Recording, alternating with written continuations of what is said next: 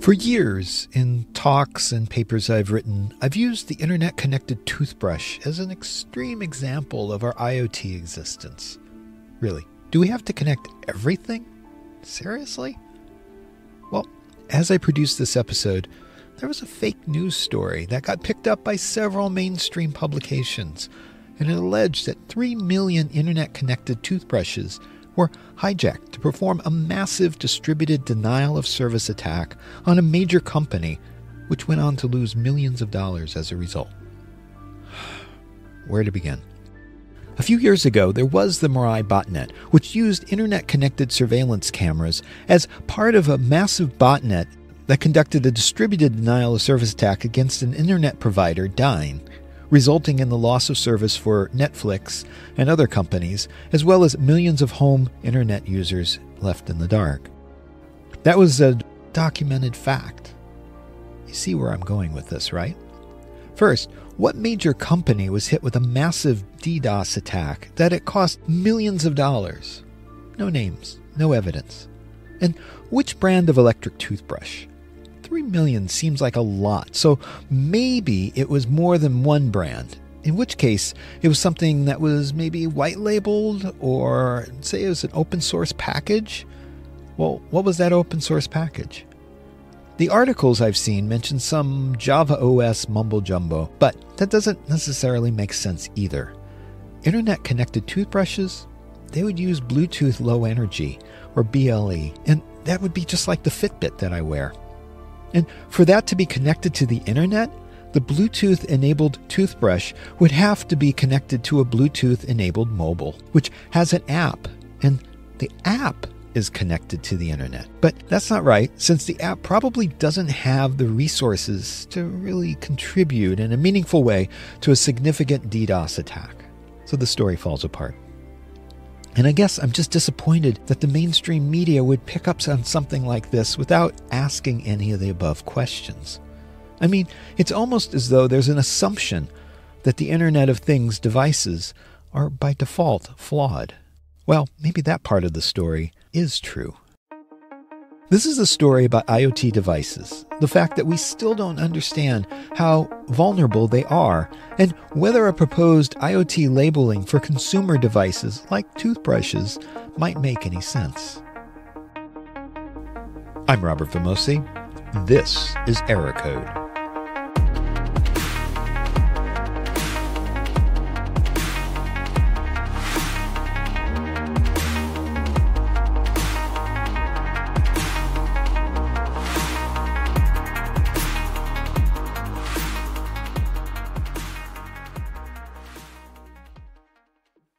Tom Pace, Grand Supreme Master of the Universe.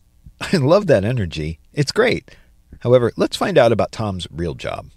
Tom Pace, co-founder and CEO of NetRise.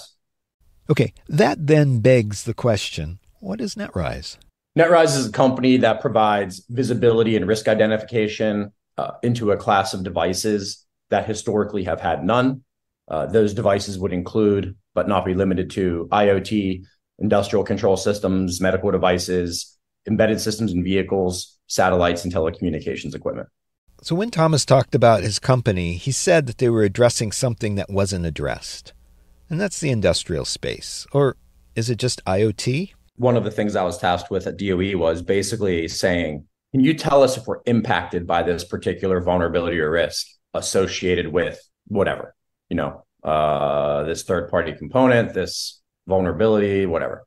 And I remember like the first time I got asked that question, I was like, yeah, seems like pretty straightforward. And then what I realized very quickly was not straightforward and basically impossible, right? So, okay, let's think about it traditionally. How do I determine if I have a vulnerability on my laptop, desktop, or server? Well, I run a vulnerability scan on it. And there's different levels of that. Is there an agent on that? Is it a credentialed scan? Is it whatever? There's ways that get varying levels of depth. Now give me a security camera, a router, a printer, a industrial control system, a remote transmission unit, a programmable logic controller, a whatever. How do you do it there? Well, a vulnerability scan doesn't do it. That's for sure. You can't install an agent. You can't do a credentialed scan in the majority of cases. There's some things you can do, but they're not scalable. They're not consistent across device types or manufacturers or verticals or. And so the ability to answer just basic questions about anything related to these devices is basically impossible for 99% of people on planet Earth right now. So, and how can that be the case when all we talk about is how critical, literally, by definition, the infrastructure is? When I can tell you every single process that's running on Tom and accounting's laptop, but I can't tell you if there's an open source component on a thing pumping billions of dollars of natural resources through pipelines is 10 years old or not. Like, how is that the state of affairs? But that is exactly the state of affairs. This is why I wanted to talk with Tom. This is a good dose of harsh reality that we need to hear. We have millions of devices out in the field, and no clear way to access the state of risk each poses within our critical infrastructure. So what recourse are you left with? You either A, hire 10 million firmware reverse engineers to do it that way, which, newsflash, not going to happen. Or there are some capabilities out there now, right? Like, this is a nascent market for literally the oldest problem in cybersecurity, which always makes me laugh. Everyone's like, "Oh, this is like a new problem, Tom." I'm like, "What?" It's literally the oldest problem, like, by definition, unless we've changed what the definition of like old is. But these things have been being compromised since the early 1980s because they were the only things that existed. The Windows operating system didn't exist. So this is all that was being compromised. I get that too. People say, "Oh, this podcast, it's about OT security. Is that new?" Well, no. Before we had connected devices, we had these devices out in the field. And the problems that they've had, well, they've had them for 20 to 30 years. They're more critical today since we are connecting them to the internet. So this idea that this is a new problem is just like hilarious to me. And I hear people say it all the time. And I'm just like, okay, the only other recourse you're basically left with then is reaching out to the device manufacturers. They have the exact same problems. Right? We think there's a cyber skills gap, generally speaking. Go find me the product security cyber skills gap. Orders of magnitude bigger. Requires significantly different levels of understanding of a number of things. And so, not to mention, they have the same third-party supply chain problems that the end users of their devices have. People think that these device manufacturers write every line of code that's on their device. Could not be further from the truth. So these problems just like keep going and going and going and going. So that's the state of affairs that we're currently operating in. So Tom mentioned that NetRise reports back on the risk of threats presented by these devices. Sometimes that's a matter of seeing whether a CVE exists for it. But I also know that the CVEs, when you get to the CVSS calculations, there's a deduction if you cannot physically touch the device, as though the only way to infect something is by physically accessing it. And that's not true. So the severity of a CVE can drop, even though in most environments it really is severe. It's just an old way of looking at these things. And, well, we can do better. CVSS is a terrible way to prioritize anything. That's been proven time and time again. Whenever we interact with companies who say things to us like, yeah, we patch all of our critical vulnerabilities in whatever, 30, 60 days. I'm sorry to tell you guys, it's just a terrible decision. And here's lots of data to support that. So, I can go through a number of demos and that are not contrived at all and show them that let's look at all of the vulnerabilities that exist on this particular thing. Now let's layer on top of that, are there exploits available for these vulnerabilities? Then let's layer on top of that, are these exploits being used in the wild? And for those things, I can show just countless examples. And then let's do an and operation on critical vulnerabilities. And then that table is empty. So you're patching vulnerabilities that don't even have exploits because someone in Maryland said it was critical. What are we doing? So, it's an okay at best starting position. But same thing.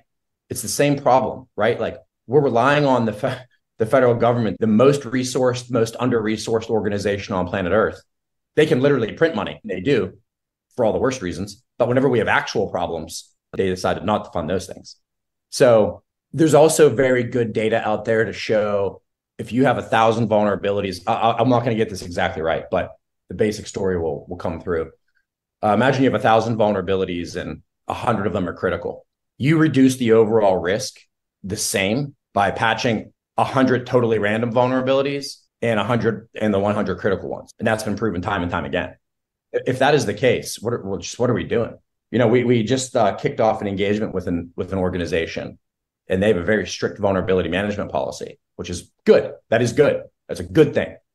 And I was like, well, guys, to say you're going to violate that policy in a real big way, in a hurry, is an understatement. You can't patch all of these things, and we're going to give you a lot of additional critical vulnerabilities. But that's not the way to assess the risk of something. It is merely a factor. It's one piece of data to input into the overall calculation. So once upon a time, that probably was the best way to prioritize vulnerabilities. It just isn't anymore. We have more data. We have more context. We have more things we can layer on top of that to make better decisions. What then is a better way to evaluate IoT devices? In almost every scenario, leveraging some additional data, I think, is required. So, in the example I just mentioned, just pulling in, is there exploits available for this vulnerability, which is public information. This is not like, you don't have to work at the NSA to figure this out. Now, is it ever going to be perfect? Of course not. So, just because we might tell you, here's a vulnerability and we can't find any exploits for it. Does that mean there's no exploits for it? Of course not. We can't possibly have access to all information on planet Earth relating to a particular exploit being available or not. But that's just one very easy data point. And then you can say after that, what is the nature of the exploits available? Just because an exploit is available does not indicate it's actually being used, right? Like someone might have just wrote one, but it doesn't really work, or it doesn't scale, or it doesn't whatever. There's a number of things that also need to be met for that to happen. Now, the kind of inverse of that is this concept of vulnerability chaining. So just because you have 10 mediums and 4 lows, well, we only patch criticals, Tom. Well, here's a very kind of obvious way. They're not always obvious, frankly, but here's a way that we can take these 3 vulnerabilities and chain them together. Kind of going back to your point around initially where you talked about the data element around you need physical access or network access or whatever. Those things change in a hurry when you start doing vulnerability chaining. You might not need to have physical access now to exploit a particular vulnerability if you've chained it with other ones that you can access over the network. So once again, this is not a new, I'm not providing information here that's a trade secret. This is all fairly well understood vulnerability prioritization thought processes. Tom touched upon the supply chain, and I'm thinking back to the Mirai botnet, which turned out to be a white label chip that was present in a lot of IoT security cameras. I question the companies that are making these devices, and we need to look back on how they did or did not react to the problem. The ability to react to that has to happen on the front end. That's how that goes. Like a firefighter doesn't show up to a fire and go, man, I really wish we had a way to get water. Wouldn't that be great? What should we do? Well, let's go to the grocery store and just buy a bunch of cases of it and throw it at the house and hope for the best. And that's basically what a lot of these companies have done, because the concept of secure to market does not exist. The concept of time to market does. And by the way, if we sat here and pulled up a whiteboard and went through the economic math of that would always be the decision we come to. Always. That's welcome to capitalism, or welcome to just economics, right? Good economics does factor that stuff in. I think now there's just better data to feed into that equation. So do I think it's going to change? Do I think that 5 years from now, people are going to be releasing products with zero vulnerabilities, 0% chance, absolutely 0% chance. That being said, if you look at this, what's really interesting to me is this is just identical to the problem of Microsoft 25 years ago. It's an identical problem, right? All these issues existed. People were reverse engineering the binaries and finding buffer overflows and proving they could do this and proving they could do that. And that got to a head at some point when someone, I once again, I'm going to mess this up, but the story will come through again, I hope. Someone in Congress was basically just like, wait, excuse me? Isn't like everyone on planet Earth using Windows? And they're like, yeah. And they're like, well, shouldn't we understand that there's like vulnerabilities and risks in this thing that the military is using and governments are using? Like, why are these like 4 kids in their parents' basements able to just access entire government networks like trivially? And they were like, well, because that's what a monopoly is, oh, well. And then eventually they were like, not only are you going to fix this, we're going to create an entire day for you, right? It's going to be your own special day, Microsoft. And we're going to call it Patch Tuesday, right? And now if you look at something like Windows 11, which took a long time to come out, obviously, let's just take one feature that is a game changer. Like, only signed code is able to run on the Windows 11 operating system. Revolutionary, guys. But that's a massive thing, right?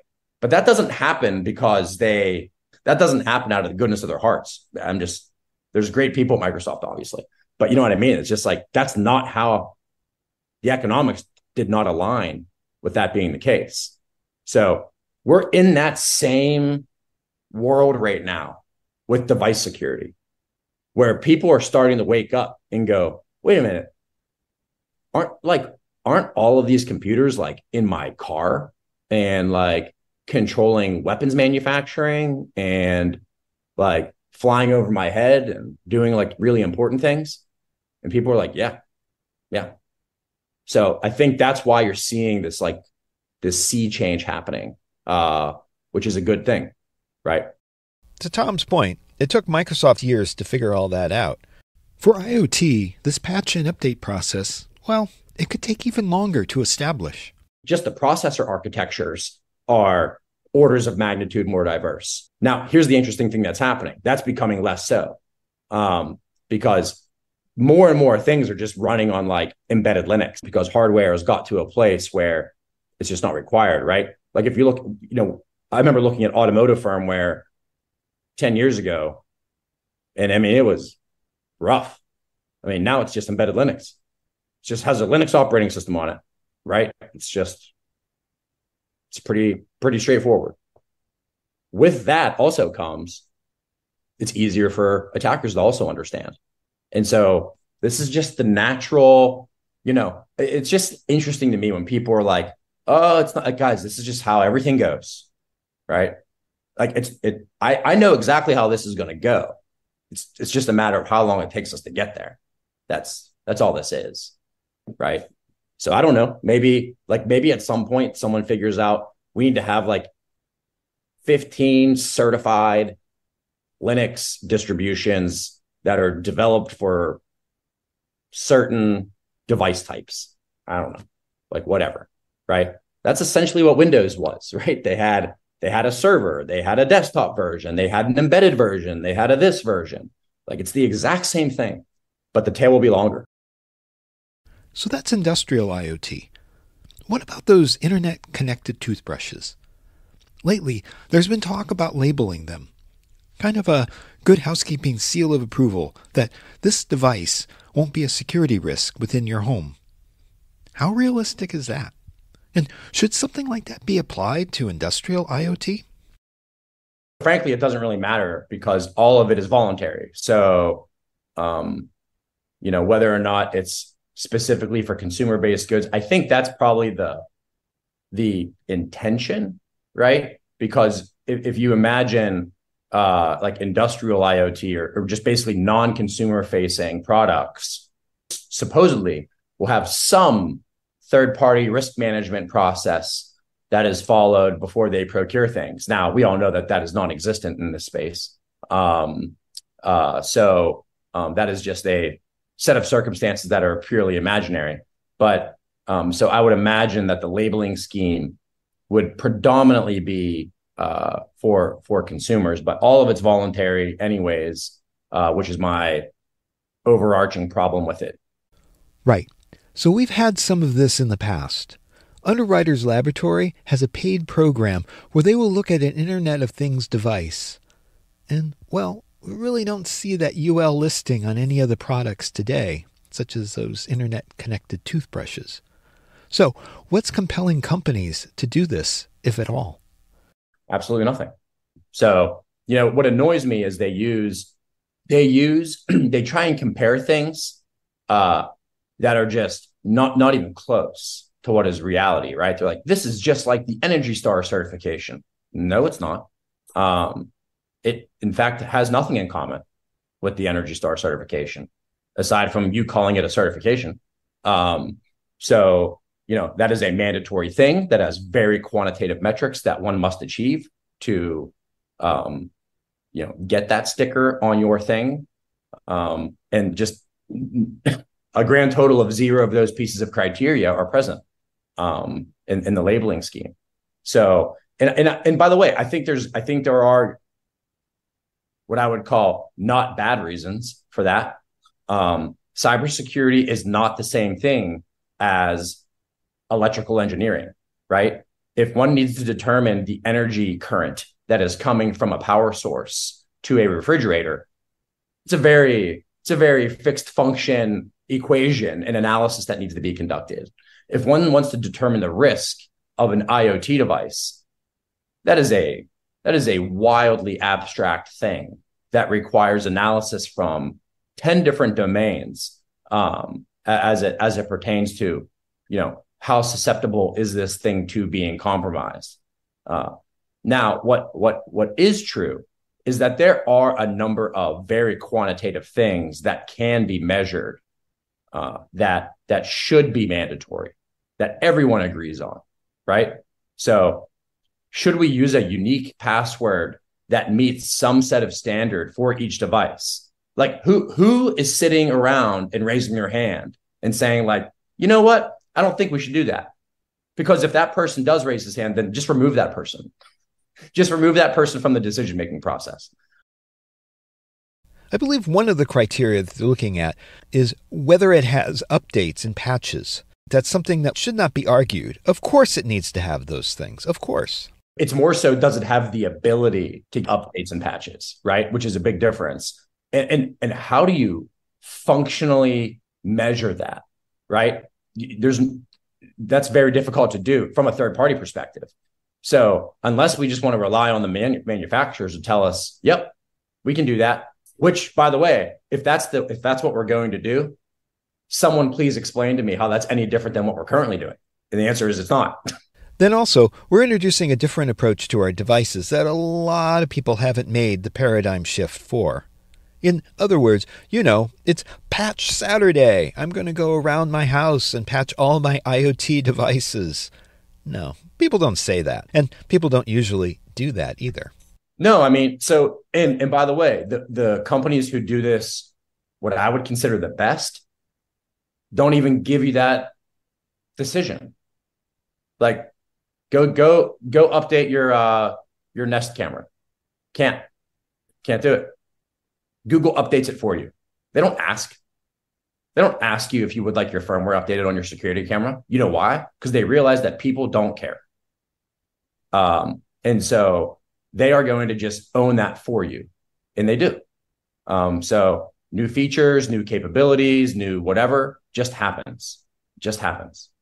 And so that is the way in which we should expect kind of change to happen here.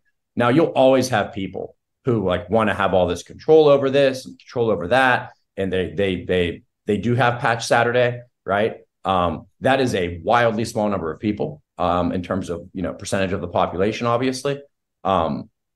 So the onus has to be pushed back onto the manufacturer, just like it's the case in any other situation. So, like we don't expect our end users. I mean, if you look at like the Tesla model, right? Tesla, it's why they're able to scale and just do all these things so much faster than everybody else. Like, think about how hilarious it is in 2023 that when you buy I don't know, whatever, a new BMW, and I'm making this up, I don't know, maybe BMW can do it too. But like, you're like, oh, there's a problem with my electronic control unit. I got to drive in and have some guy plug in a thing and update it. Like, what? What are we doing? Tesla, you just update your stuff. It's just ready to go. So with the national cybersecurity strategy, and then also with the Patch Act liability that's being pushed down to new medical devices, we're not really talking about that here. The labeling doesn't really have the manufacturers own anything more than they did before. It's kind of for show. I mean, listen, I think I posted something on LinkedIn about this. Like, it's a positive step. It's an acknowledgement that there's a problem and creates a framework wherein the companies that desire to do the right thing and potentially view that as market differentiation now have an avenue to do so. But that's about all it is. What I think, if you look at the liability concerns, I just haven't seen those have the requisite teeth yet. This is where the federal government, once again, I think gets in trouble and is like its own worst enemy. Is it created all of this hoopla, which is, by the way, amazing. But you can't like keep threatening and threatening and threatening and threatening. And then when it comes time for the rubber to hit the road, it just never does. And that's where the government is unique. That's what the government can do. No one cares about voluntary stuff from the government. No one. Zero people. Why do people pay their taxes? Because they don't want to go to jail, not because they feel it's good in their heart to contribute back to the American dream, to pay for programs that they don't get the benefit from at all, and send all of our money overseas. That's not why people pay taxes. They pay for taxes because they are required to do so. It's the only reason, right? And sure, there's going to be a small group of people out there who go, well, I contribute to taxes, Tom, for education. Well, great. Good for you. You're the only one. So the government has the ability to enforce things when they desire to do so. So coming out with a bunch of voluntary stuff is not the way to do it. So, and I don't know. I'm not in these rooms. So maybe given enough time, this is just like building up the mentality that is going to happen eventually. But until it does, the discourse will remain in this form where people just talk about it. Tom's background does include working with federal agencies. So he's not coming out of the blue with these criticisms. Tom's actually seen bureaucracy and, well, he's seen these initiatives fail. Yeah. In very direct and kinetic ways in some cases. I mean, so my initial set of government experience was in the United States Marine Corps as an enlisted infantryman fighting in Iraq and Afghanistan. So, it's like the least effective, most effective organization on planet Earth. And then did some work for some other law enforcement agencies for a little while. And then I worked for Department of Energy as well, doing industrial control system security, where I dealt with this exact problem every day. And I was there in 2013 is when I started that job. And if you want me to tell you that in a decade, we've made just a massive improvement, I would be lying to you, because we have not. So there are things that can be said that should be mandatory. Now, this is where the government gets in trouble, though, right? Is they don't want to be the arbiter of that. And they want to allow the market to kind of dictate what that means. So, whenever you do that, the market's not going to dictate anything. Like how many how big is the boneyard of unenforceable government standards and frameworks? I mean, we can walk through there for years. But there is a play with the government leaning in and providing some requirements. I'm going to use an analogy here with medical devices. Why are we going after companies who make one medical device? And, not to say that we shouldn't hold them accountable. We 100% should. But that's operating under this false premise that the big companies don't have problems when they obviously do. But what do they have that the small company does not have? And I'll let everybody come up with that answer on their own. So, yeah, I agree that, even the FDA, once again, I'm not a perfect expert here, but, my understanding is basically you submit a device and that process takes a long time. Well, I can guarantee you of one thing, that it's going to be riskier when it comes out of that process than when it went in 100% of the cases. Software components don't mature when they just sit there. That's not how it works. So if you submit a medical device that is going to go into the market and it sits in some review process for whatever, a year, there's no universe where that device comes out more secure than it went in. None. So it's kind of like a contradictory assessment methodology in some cases. So back to the labeling concept. I don't really see that moving into the market. I don't think people are going to choose one product over another because of a IoT security rating. That's just my perspective. Yeah, I mean, I agree with you. Consumer for sure. Consumers are going to buy what they buy. Whatever is the easiest to use and easiest to whatever. Here's the problem. People, whenever you're trying to sell something from a security perspective like this, it's not going to work. But when you say, listen, when you do X, Y, or Z things, that is going to save you all of this time down the road. When another vulnerability comes out, IoT security camera manufacturer, we want you to have visibility into all of the components that exist on this device that you've built. So when there is a problem, you can answer those questions rapidly and don't waste all this time and don't do this and don't do that. And you don't end up in Hacker News or whatever it is. And the operational efficiencies that you will gain as a result of going through this process will exceed the time and capital spent to provide this security outcome, which is just a byproduct of doing the right thing, which is just a byproduct of creating a more operationally efficient whatever.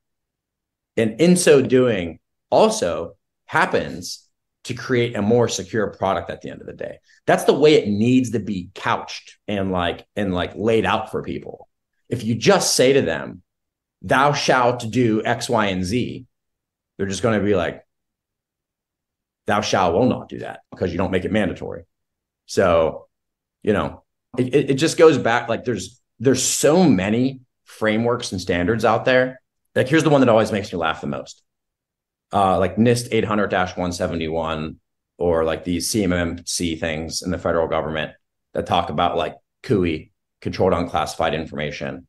And the LinkedIn warriors on the side of those frameworks are just amazing. They act like the prime contractors care at all. It's so funny. They very obviously don't care at all, because those are the people who would have to go down and audit the subprime contractors to ensure that they meet these requirements, which, by the way, none of them do, because they're all small businesses. It's like some welding shop in New Orleans who has a $50 million contract to make one naval ship door. You think they have advanced endpoint protection? Are you out of your mind? I'm here to tell you they don't. And so what's the benefit from a company like General Dynamics to go down and audit them and determine that they failed the audit? Are they going to just make ships without ship doors? The incentives are so misaligned. They're so nonsensical. They've created a set of circumstances where the best decision is to not do anything and not care at all. And it's just exactly what happens. So it's just noise, right? It's like, we have to give the illusion that we're doing the right thing, guys. So we're going to create another special publication and put it out. And that's what they do. Given all that, would Tom agree that security is a subset of quality? Well, think about what quality means. So is it quality? Like if you're building something, anything on planet Earth, if I'm building a house, should I just use lead paint? I mean, that's what people use, right? Should I just use asbestos for insulation? Or should I use the new thing? Should I use the newest thing? I mean, it's such an obvious decision matrix, right? Yeah. I mean, and by the way, there are scenarios where you shouldn't use the newest thing for whatever, like, it wasn't tested enough or blah, blah, blah, blah, blah. It came from this place. Like there is other decision criteria there. It shouldn't just always be the newest. But in a lot of cases, like if you just sat down and asked somebody who is building something like, hey, are all of the software components you're using in this device that you're about to sell to people, are any of them older than 3 years old? Any of them?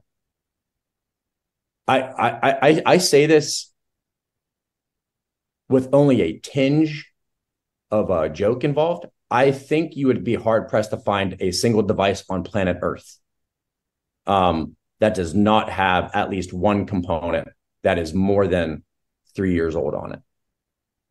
I don't think I would be very surprised unless there's only one component on that particular firmware image or something. But I think you would have a very, very hard time producing something like that. And we're working with device manufacturers that are Fortune 10s who are pushing out things with components that are 10, 15 years old that are brand new, that cost a lot of money, that do very important things. What Tom is alluding to is the software bill of material, or SBOM. Think of it as an ingredient label on the side of a box of cereal. It's a way for a vendor to see what the supply chain is providing in terms of open source packages and even the versions of those open source packages. This transparency is a great first step, and it's advocated by CISA as a way to secure our critical infrastructure. Still, given what sounds like a lot of negativity around how we currently do things today, I'm wondering if Tom has any positive things to say about where we are as an industry. I mean, all of these things are positive, right? So the labeling scheme is positive. The massive SBOM initiatives that have come out from the federal government are incredibly positive. This desire to have transparency across the entire supply chain is positive, right? I guess here's what's fascinating to me is, I've been in cybersecurity for 18 years-ish. I thought I had a decent handle on what was going on. And frankly, starting this company has been I don't know anything. The problems are so massive. They're so just unimaginably big. It's why would you even target a Windows operating system? Why would you even bother? Why would you even bother? When the thing that is directly connected to the internet, a firewall, a border router, is running things that are so old and so easy. And by the way, attackers are noticing that now. They know that these Windows operating systems and everything else, like phishing, all that stuff has gotten really, really good. So, I mean, the positive thing here is that it is very obviously changing in a positive direction. These SBOM initiatives are great. Typically I would not be a very big supporter of public-private partnership kind of stuff from the government, but that is a rare case where the SBOM stuff is just amazing. That was started at the NTIA and now is being operationalized by CISA. And the market is reacting to that. So I can't speak for what the government's goal was necessarily. But the fact that SBOMs are not mandatory, but customers are demanding them anyways, almost should have been the goal, right?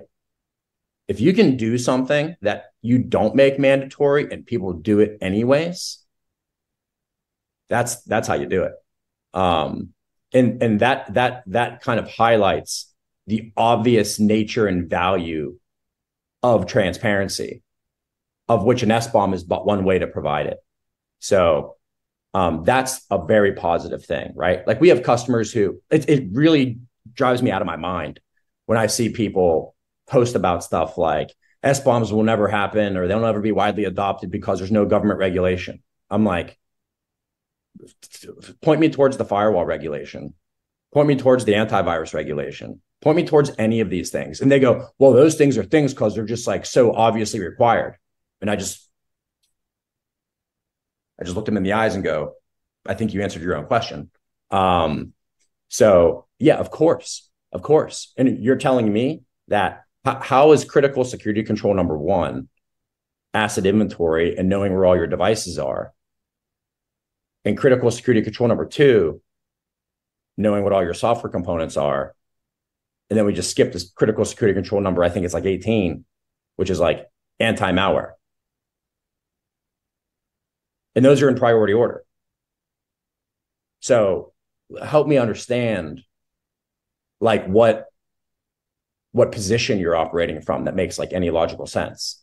And now companies are going to their device manufacturers and saying to them, like, we're not asking you for an SBOM. Like we're telling you that you're going to give us one, or we're going to go to someone who will.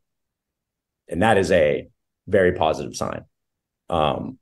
Obviously we stand to benefit from that. But that's kind of, that's not, I say this all the time and my investors hate it. Like I really don't, I care much more about the problem than the financial outcome. If you do the right thing and you build a technology that works and you solve an actual real problem, which is a really novel concept, things will probably work out for you.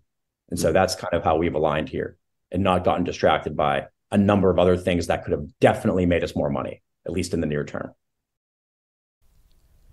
I'd like to thank Tom Pace for coming on the show to wade through the vulnerabilities in the IoT space and how we need to ask more questions about the software and the firmware in our devices, and what realistic options we have to make sure that when it hits the consumer, they don't have to deal with endless updates and patches.